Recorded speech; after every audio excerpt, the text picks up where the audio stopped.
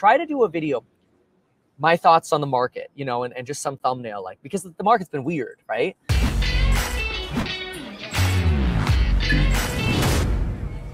The market has been very weird, but what's even weirder is that I got to meet Kevin, and he gave me some YouTube tips, said I should be on camera more often. So, hey, how's it going? I'm on camera now, and Coco is too. She wanted to say hi. After sharing that photo online, one of the first tweets that I received was this: I hope you don't end up making shocked YouTube faces now that you've been exposed to Kevin. So of course I had to do that in my thumbnail. The stock market has been throwing out lots of warning signs for some time now. If you watch my daily stock market brief, you've been hearing me hammer down on all of these divergences.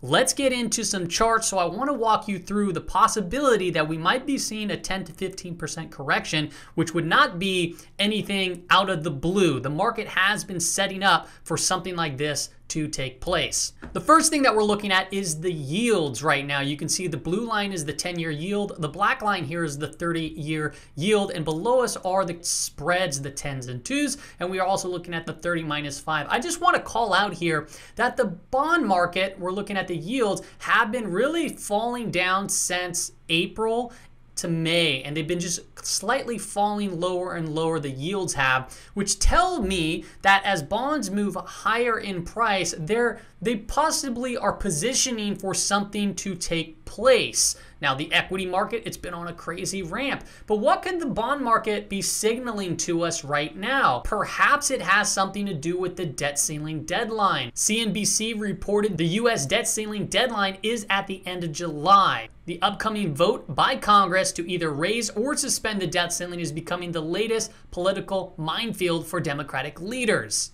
Also in recent news is the Delta variant, and that is taking hold in the United States as corona cases rise nearly 70%.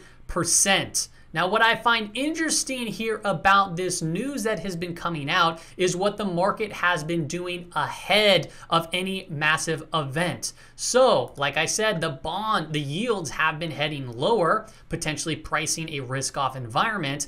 And with the Delta variant, you can notice that the travel and tourism index has been heading significantly lower as well. It's down roughly 20% from its high. And by looking at this specific chart, this pattern is known as a head and shoulders, which is a market topping pattern. It recently just cracked through the neckline, and a full measured move, if we measure from the top of the head to the neckline, would bring us to around 575 to 625 for a move to the downside. However, it's interesting to me that perhaps the market is already pricing in this news. So this could present some very strong opportunities in the future. If you look at the dollar, it's also creating a head and shoulders pattern. This is an inverse head and shoulders pattern.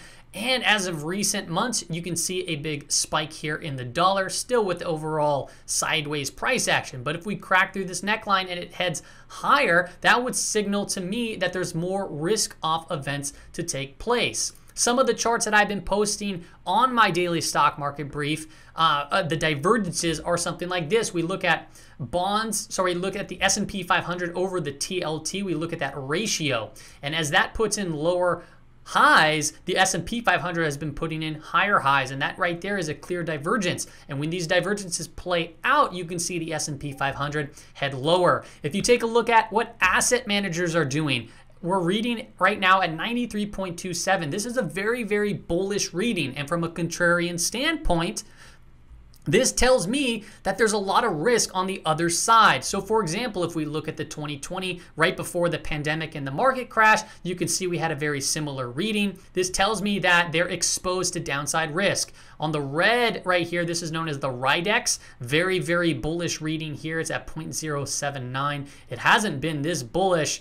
I mean, you just look back to the left of the chart, this is an extremely bullish reading, which tells me that they are exposed to, if something were to take place, this would have to revert to the downside fast, which tells me as the market presses higher, a move to the downside can be quite dramatic. If we look at the CPC, this is the put to call ratio. It crossed through the red line, the 10-period moving average. That is a sell signal. When it does that, you can see movements down in the market. We just recently crossed through. If you follow my show, you know that, and our market has been heading lower.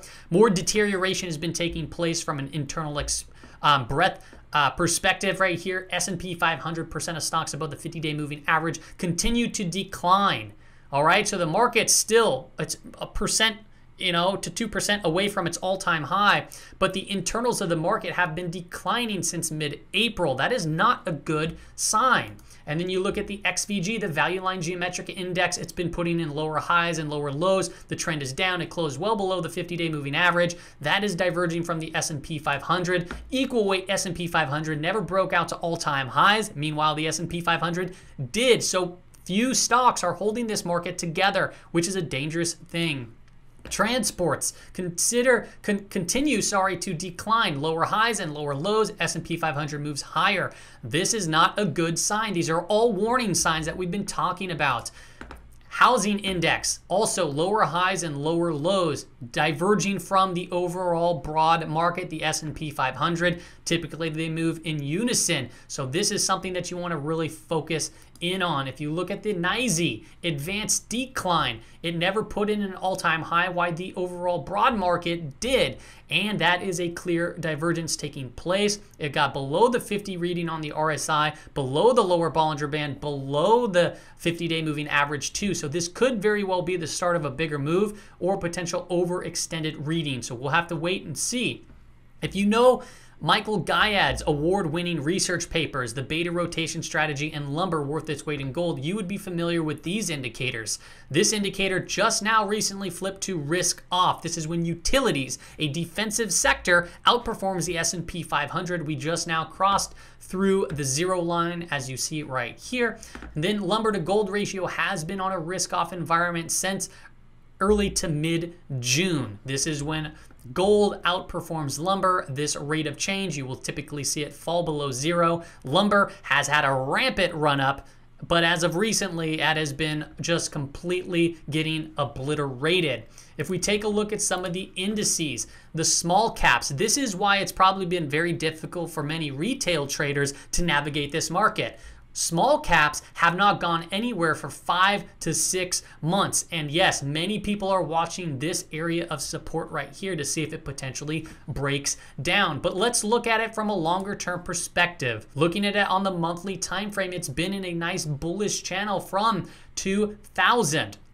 And you can see here higher highs, higher lows. So the overall long-term context is very bullish, but you'll notice every once in a while it breaks out of the channel. It hasn't from the upside, but from the downside. These are known as exhaustion breaks. And as you can see here, if you binge watching my show for a few months back, I talked about the break above here that could be a potential exhaustion break. And we're seeing right now, month to date, the small caps are down 6.29%. This is some extreme weakness. If you look at the PMO right here, this indicator is starting to curl over at an overextended reading. The last time it did that was here in 2014.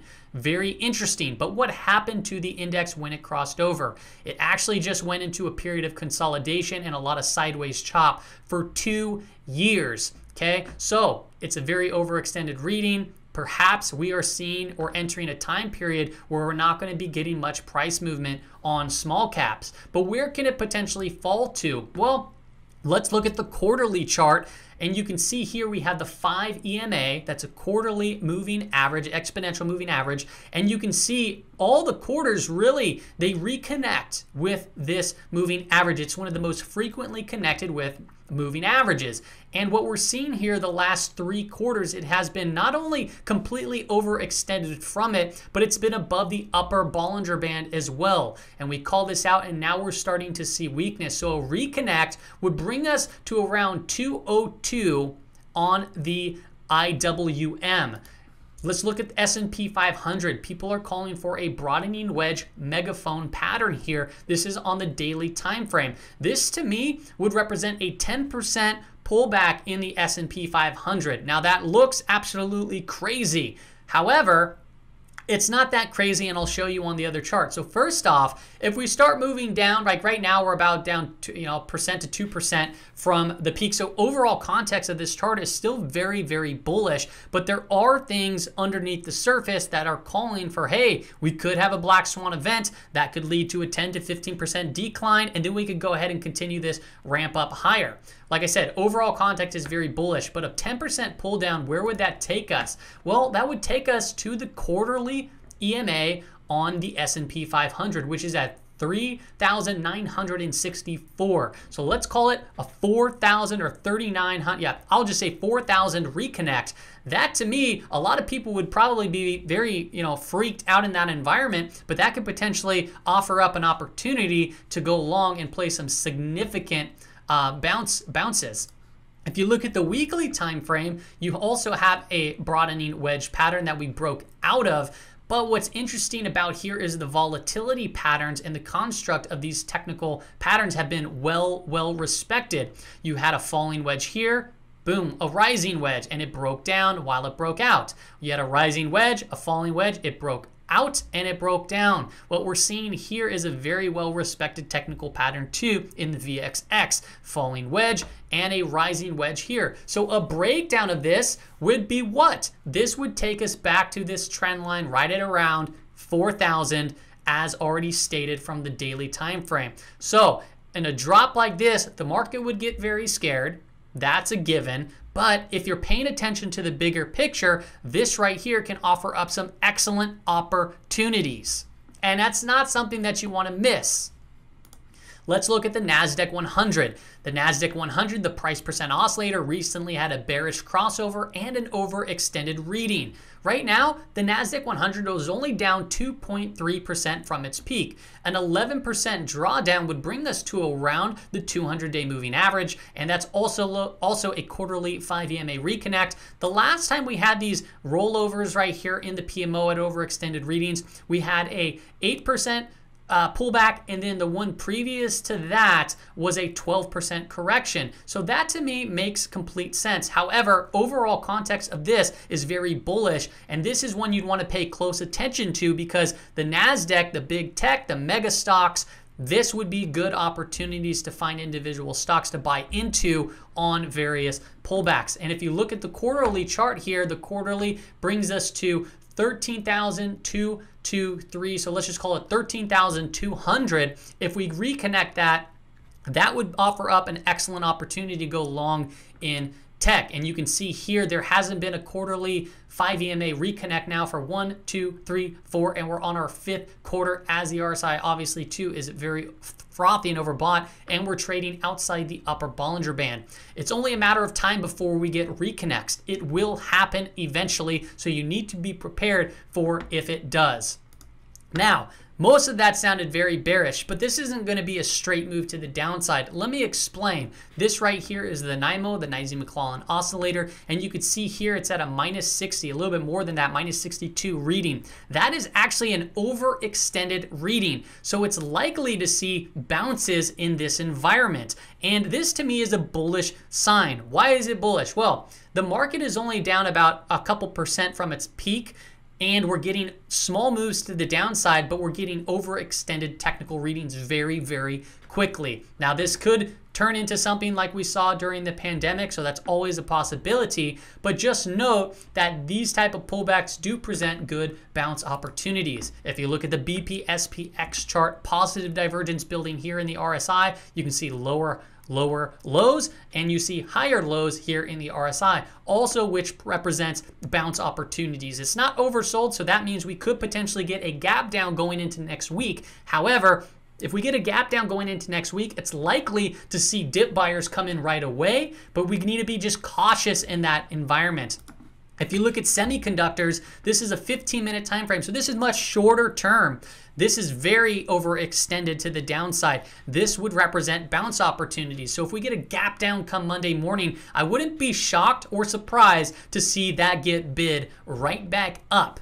But like I said, could be a dead cat bounce, might not. If we get a gap up, I'd be a little worried, because if we get a gap up, that means the overextended readings will probably get reset, and that offers up the opportunity for people to sell into that rip and then potentially wait for the next dip to buy. A couple more charts here. Transports, you can see also overextended to the downside below its 5-day moving average. It's been declining, but being that it's overextended, if we get a gap down come Monday morning, it'd be likely to see that get bought up. Same with the SPY, overextended to the downside as well, still within this technical pattern, offers up an opportunity to bounce. If we get a gap down, that would present a bouncing opportunity. It did fill this previous gap, so we'll see what happens there. And then the industrials too as well on the 15-minute time frame is getting pretty frothy to the downside. So that suggests, like I said, either the start of more of a breakdown or a potential opportunity to play the bounce. All right, everybody, that's all we have on today's episode.